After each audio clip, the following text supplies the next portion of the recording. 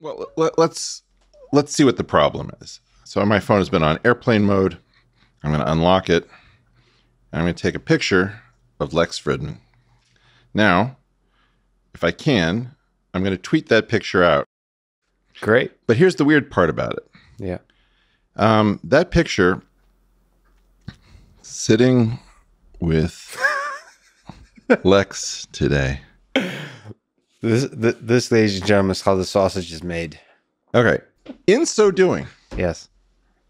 I have just sent a picture of you and a tiny piece of text all over the planet that has arrived at, if statistics tell the truth, just under 500,000 different accounts. Mm-hmm. And then more from sharing and so on. And we have, well, but some of those accounts are dead. We don't really know how many places it went. Yeah. But the key issue with that tweet is that is a non-local phenomenon. Yes. So I just broadcasted to an entire planet. Somebody in Uganda is reading that at the same time as somebody in Uruguay. Yeah. There is no known solution to have so many people with the ability to communicate non-locally, because locality was part of the implicit nature of speech inside of the Constitution. Friction, locality, there were all sorts of other aspects to speech. So if you think about speech as a bundle, Mm-hmm. I like this. then it got unbundled. And some of those aspects that we were naturally counting on to retard the impact of speech aren't present. And we don't have the courage to say, I wonder if the First Amendment really applies in the modern era in the same way, or we have to work through an abstraction. Either we probably have to amend the Constitution or we have to abstract it properly. And that issue is not something we're facing up to. I watch us constantly look backwards. Yeah. We don't seem to try to come up with new ideas and new theories. Nobody really imagines that we're going to be able to wisely amend the Constitution anymore in the inside of the United States. Many people abroad will say, why are these guys talking about the U.S.? It's a U.S.-centric program. Well, that's because nobody knows where this program lives. The fact, by the way, that you and I happen to be in a physical place together is also bizarre. It could be anywhere. It doesn't really matter that it happens to be here.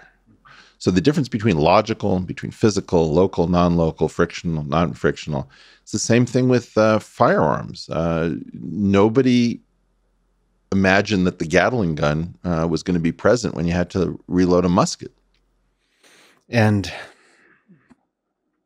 that's fascinating to think about. I mean, you're exactly right that the nature of this particular freedom that seems so foundational to this nation, to what made this nation great, and perhaps much of the world that is great made it great, is changing completely. Can we try to reason through how the ideal of freedom of speech is to be changed? I mean, I guess I'm struggling.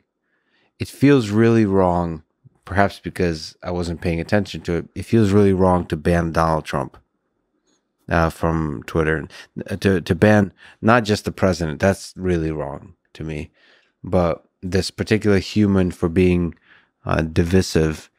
But then when there's an incitement of violence, that is an overused claim, but perhaps there was actual brewing of local violence happening. So one of the things I know was happening on Parler is people were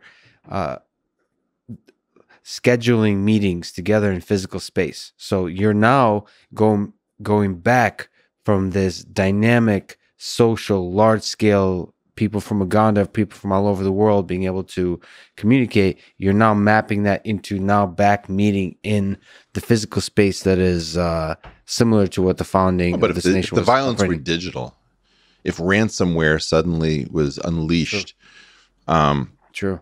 The key issue is the abstractions. So what was freedom of speech as a bundle? And now it's... And then how do we abstract the bundle into the digital era? Do you think we just need to raise the question and talk about it? Do you have ideas? Because well, sure, I have ideas, but the key point is that I'm not even welcome in mainstream media.